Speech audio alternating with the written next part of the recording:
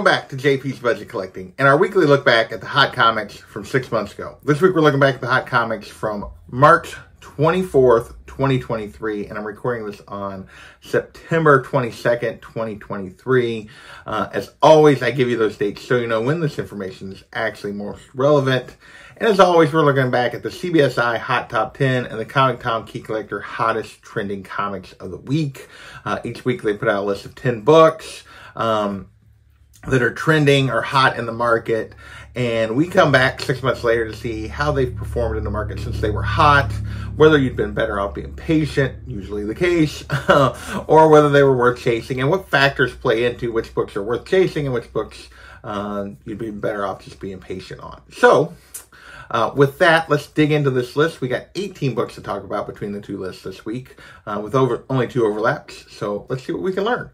First up, we have a bunch of covers this week that were on the CBSI list. And first up, we have Star Wars: The Mandalorian, number 8, the EM Gist WonderCon variant that was limited to 800. Raw copies of this were going for 80 plus back then. Now it is a $5 to $15 book. A 9.8 signed went for 60. That's a giant dumpster fire, and the first of many we're going to talk about this week, but that's a giant dumpster fire. It's a cool cover, but at this point, there's been a ton of these Grogu Din Djarin covers. Only a couple of them are really going to ultimately hold value. This is not one of those. Boy, if you chase this one, that hurts. Next, we have Catwoman number 52, the Will Jack WonderCon variant. This one was also going for $80 back then and doing better than the previous book at 20 to 30, but still not good. 9.8s are still going 50 to 80, so less than what the raw copies were back then. Yeah, another one that's an ouch. This is another dumpster fire. I told you there's going to be a lot of flames early in this list as we go through it. And yeah, just another cover that did not sustain and was definitely worth waiting on. We will see. Like, there's been I feel like a lot of store and con variants from this Will Jack in the last year or so. We'll see if this is an artist that stands the test. I'm not that huge a fan, I'll be honest, but we'll see. Next, we have Lazarus Planet, Revenge of the Gods, number 1, the Daniel Sampier 1 in 50 foil cover of Wonder Woman here. Back then, this 1 in 50 was going for 125, which on a 1 in 50 is getting toward that range. It's between double and triple ratio, getting toward that range where it might hold, but probably isn't. I'll be back. Wrong. This is now a $60 to $100 book in a 9.8. I couldn't find any recent raw sales because people were asking more than people were paying, and it was less than the $60 to $100 9.8 price. A 10.0 went for $400, which is just kind of cool. But yeah, this is a dumpster fire if you paid $125 for a raw copy of this book, when you can now get 9.8s for significantly less than that. All right, so yeah, we're going to continue the cover dumpster fire here. We got Milestone 30th Anniversary Special number 1. The Billson gave it 1 in 25, 50 to 85, so between double and triple ratio back then, which is not a good sign. I think I'll be back. I really should put Trap when it's in that range. And this one is also a dumpster fire because it's all the way down to 30. And yeah, with just 2 sales, 9.8 went for 86, which is the high end of what raws were going for back then.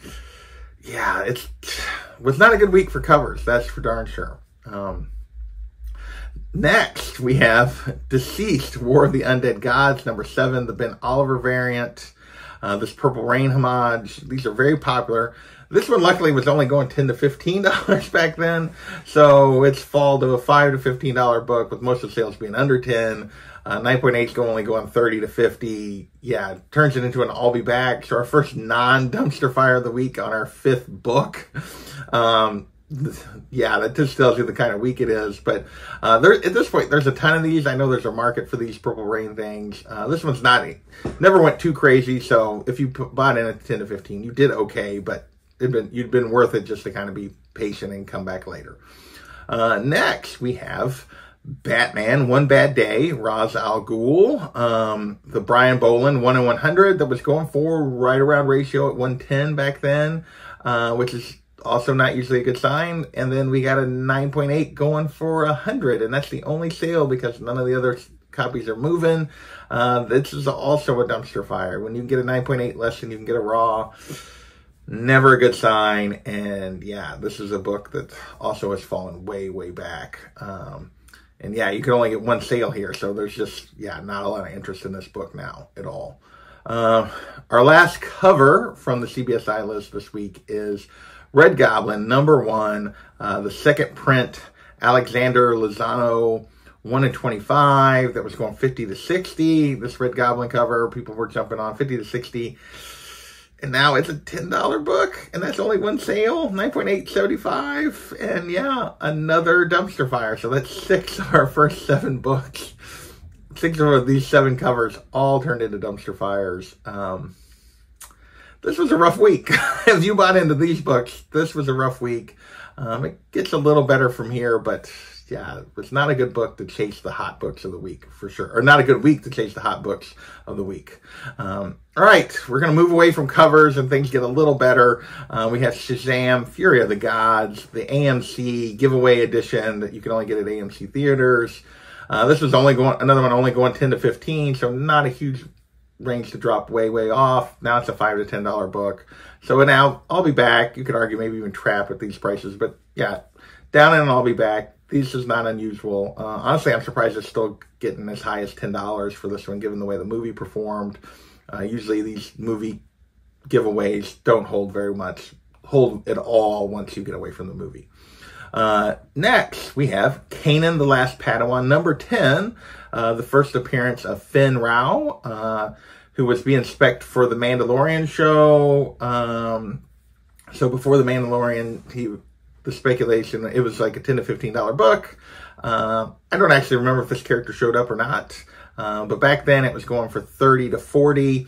9.8 was going for 150. Now it's a $15 to $25 book. 9.8, only one sale going for 70. So this is a trap. This was one I actually predicted the only prediction of a dumpster fire back then. And I was wrong, but it was still a trap here and a book that's dropped way, way back. And then our last CBSI book this week was Punisher 219. The first full appearance of Punisher in the War Machine armor. Somebody explain this to me. He appears in 218 in the War Machine armor. How do we have cameo and full appearances of somebody in a costume? He was in the costume in 218. He was in the suit in 218. How is this the first full? I don't understand how that works. But back then, people were going for $50. This was going for $50 plus for raw copies. Now it's a $10 to $50 book, but most of the sales are 20 to 30. 9.8, 95 to 150. This is a trap and a book that's fallen way back. And again, I don't understand cameos of costumes. Either they're in it or they're not. But anyway, yeah, people are chasing this one as well as 218. All right, next we're going to move into the Tom list. So this is one of those where I just did the Tom list after the fact. They had 8 books here that were different. First up, we have Gears of War #1 from 2008. And we got the announcement that in addition to the live action movie, Netflix is going to do an animated series to follow that movie up. Caused this book to hit the list again. Back then, $30 to $50 for raw copies. 9.8, 125 to 150. Now it's a $20 to $35 book for a raw copy. 9.8, 125 all the way to 260. So you can say, whoa, 9.8s are up a little bit, even though raw copies are down. But there's only a couple of those sales that drive that 9.8 up, as opposed to a bunch of sales on raw copies showing that it's down. So we're going to go with down, and I'll be back on this one overall, because you can definitely get into the raw copies a little bit cheaper than you could back then, and there are more of those out there. Next, we have Batman #436, the first appearance of Tim Drake. This had to do with Titans Season 4 coming out, and Tim was finally going to be in costume, so his first appearance was hitting the list again. $15 back then, 9.8 hit 250, and yeah, this became what you would expect, and I'll be back here. Now it's a $5 to $20 book raw, but most of them, like except for really, really high grade copies, you can get for under that 15 from before. But 9.8s have backed up just a little bit, 2 to 225, kind of back to where this book typically is. It didn't jump that much with this news, and it hasn't fallen back that much. It just kind of went back to what it normally is. All right, next we have All-Star Superman, #1 from 2005. And this hit the list because there was a post with James Gunn reading it. He said something about doing research, so people jumped on this, sort of. It was just a big increase in sales, not an increase in value. Raw copies were $3 average back then, 9.8, 118. Now it's a $3 to $15 book, 9.8, 130. We're going to call it steady and worth it. It'd be like steady and worth it, because my guess is really the sales were probably pretty close to this. Maybe you could argue up worth it, but we're just going to go steady. You can still get this book for super cheap. And the 9.8, there's not enough sales there to really say, oh, the 9.8s are worth a lot more. Just not. So, all right, next we have X-Men Adventures #1 from 1992. So the first comic adaptation of the animated series. And basically back then, raw copies were going for $15 to $20, 9.8, $250. Now it's a $5 to $15 book, 9.8, $160. So this is another one of those books that turned into a trap. This one is backed up. I don't know when we're actually getting this, the revival of the animated series. I guess at some point, but not sure exactly what's going to go on here. All right, next we have Uncanny X-Men #221, the first appearance of Mr. Sinister. This is also going along with the revival of the X-Men animated series, because he's supposed to be the big bad here at the start of the first season, or the new season coming back. Back then, $20 to $70 for Mr. Sinister for raw copy, $370 to $500 for 9.8. And now it's a $15 to $75 copy for raw copy, so very steady on the raw side. 9.8s are backed up, $275 to $325. But again, vast majority of sales are on the raw side. So we're going to call it steady and I'll be back. You can maybe argue I should say down and I'll be back. It's borderline down and trap really for 9.8 here. So it's kind of one of those, it's in the middle here where you get the 9.8s have backed up a lot, but the raw copies have stayed very steady. So kind of splitting the difference here with the steady and I'll be back. All right, 3 books left to talk about. First up, Moon Knight Annual #1. First, Moon Knight versus Kang, and they're basically rumors that we're going to get a Moon Knight Season 2, and that Ramatut would show up, because tying all this together, and with the next phase of the MCU, a lot has happened since then. I don't know that we're ever getting a Season 2 of Moon Knight, maybe, but that was what caused this book to hit the list. $20 to $40 back then. Now it's a $15 to $25 book. So yeah, this one is backed up significantly and is definitely into the trap range. I mean, if you bought on the lower end, you did fine, but if you spent $30 to $40, then you're definitely way overpaid. So, all right, 2 books. We got Captain America 606, the first appearance of Janice Lincoln, the daughter of Tombstone. And she was this book was hitting the list because she was being rumored for the Daredevil show, which who knows when we're going to get that with everything, with all the strikes and stuff. Back then, raw copies were going for $3 to $10. Now, raw copy is $2 to $10. So another one that is backed well up, or not backed up. It's steady and worth it. I said whatever back then because like it was a $3 to $10 book. There's not really anywhere for it to go. It just was a bunch of sales. We're not having a bunch of sales now, but it's steady. So not a surprise here. There wasn't really any place for this book to go in terms of down, and it definitely didn't go up. So. All right, last book of the week. Shockingly, we had more Mephisto rumors. Well, we've never had those before. Silver Surfer #3 hitting the list because Sacha Baron Cohen's going to be Mephisto, or at least that's the rumor.